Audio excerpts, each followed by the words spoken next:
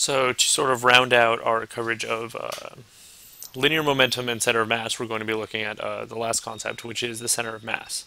Now, center of mass is essentially just a weighted average of the mass in a given system. Now, what does that mean?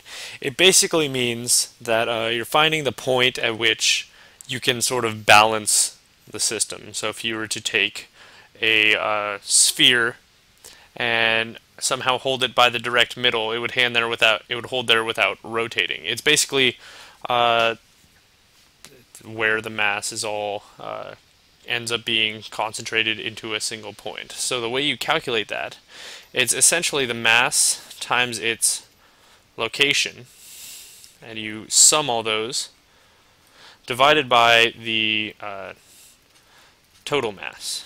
So more mathematically, you get that the location of the center of mass is the sum of the mass itself times that location, all divided by the total mass. So as an example, let's say we have 3 weights separated by 5 meters here and 3 meters here, with the respective masses of 2, 3, and 5. Now, how would you find their center of mass? Well, first things first, you're not going to find the center of mass somewhere in here immediately based on all the coordinates. What you need to do is break it up into sort of the x component of the center of mass and the y component of the center of mass. So like most things we do in physics, you can break it up dimensionally. And now what you have to do is what is described in this mathematical formula over here. Basically, you take the mass at each point and multiply it by the x value, then divide by the total mass. So if we set this as, let's say that this 2 here is at the point 0, 0. In other words, this would be at 5, 0, this would be at 0, 3, or at 5, 3 rather, etc. What we can do is take each respective mass, multiply it by a coordinate in the x system, and divide by the total mass to get the center of mass of the system. So you take the 3, multiply it by its position, which is a 5, and you do the same with the 5 kilogram mass, which is 5 times 3, then divide by the total mass. In this case, that's 10 for a x position of 40 over 10, or 4 meters is the x coordinate of the center of mass. And then you do the same thing for the y coordinates. Both of these are at y equals 0, so the only mass you have to take into account is the 5 kilogram mass, which is at height 3, divided by 10, which means that you have 15 over 10, or 1.5 meters. So in this coordinate system, you get that the center of mass is at the point 4, 1.5. Now that's all well and good for point masses, but what about something with more of a continuous distribution? Say, a brick or a sphere, something that is a bunch of, a solid block. Well, you can't just, what you have to end up doing is doing this equation an infinite number of times, essentially. You have to take the limit as the number of particles that you define the center of mass for approaches infinity. So, what is the limit as an integral approaches infinity? Well, we know that, or a limit as a sum approaches infinity. I just spoiled it for you.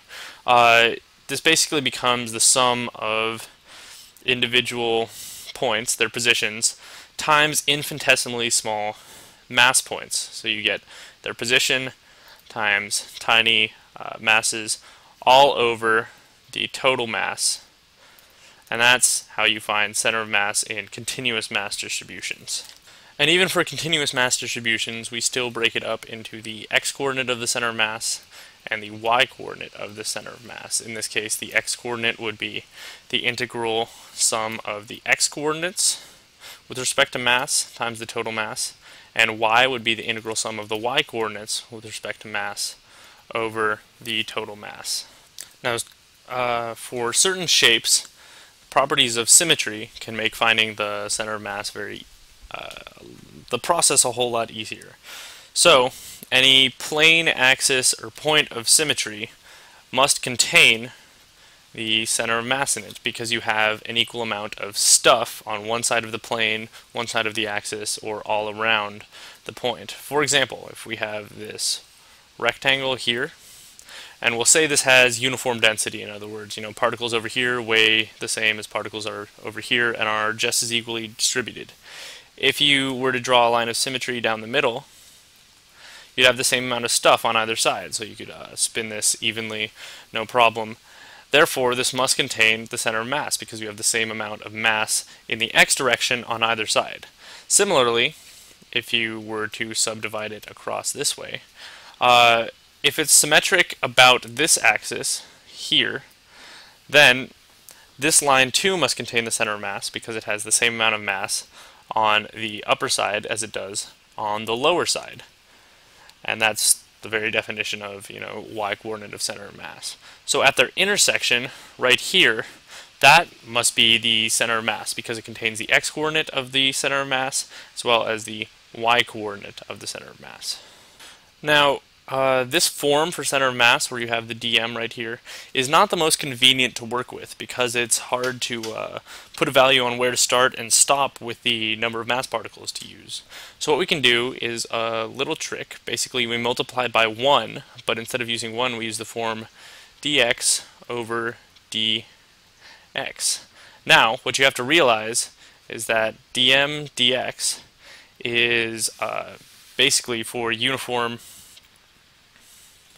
density objects. It's the density of the object. You have a certain amount of mass per certain unit length, or if you have dm d area, you have your area density, and this goes on for all the different dimensions, but we'll focus here right now. Basically, you have to realize that this term right here, dm dx, becomes the density function of the object. So this makes it a whole lot easier, because we can then integrate with respect to length, which we're much more familiar with, and it's much more simple to do. So these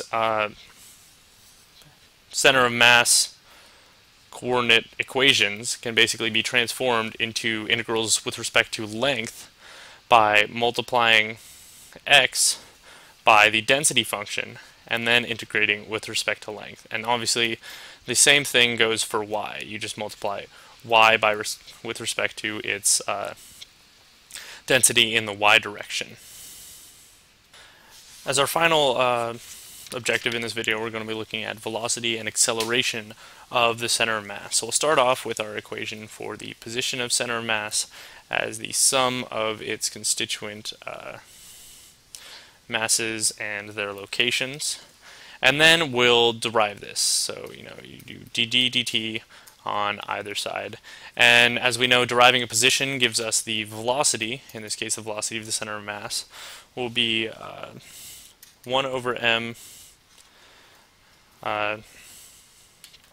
times the sum of the individual masses times d, that should be an x up here, dx dt, basically. And we know that dx dt is mass times velocity, so this becomes 1 over m times the sum of m times v, or the velocity of the center of mass, because we know that sigma mv is basically the sum of the momenta, because m times v is momentum.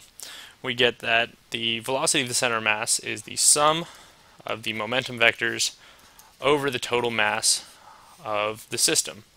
Or, alternately, multiplying up by the total mass of the system, we can say the mass times the velocity of the center of mass equals the sum of the momentum. Or, when you sum all the momentum vectors of all the individual particles moving about in a system or what have you, you're going to get the total momentum of the center of mass.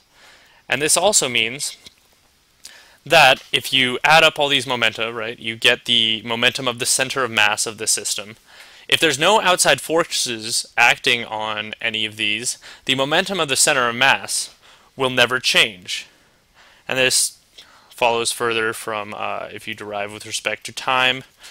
As we've done previously with momentum, you get the derivative of momentum with respect to time is force, as we saw with our reevaluation of Newton's second law earlier, or the force on the center of mass is the sum of the forces on the individual constituent components. And what this all means, basically, this parallel between the center of mass and the sum of its constituent parts, is that a system can act as one object with its location at the center of mass. And this makes sense when you think about, all the objects we use in physics. When you're throwing a ball up or pushing a block or what have you, you're not really pushing that one solid object because it's made up of constituent atoms. But what you have to realize is that because those are bonded by the forces, the electromagnetic forces, the intermolecular forces, etc., that govern the position of those particles, that by pushing on the block, you're essentially feeling the result of all the sum change of their momentum or the sum change of their resistant force, etc. So, the macroscopic objects we use today are a result of all the momentum and force, velocity, acceleration, etc. vectors of the individual particles that make them up. Now, with that said, that concludes our video on center of mass. And in the next chapter, we're going to be looking at rotation, including kinematics, work, force, and energy in rotational frames of reference.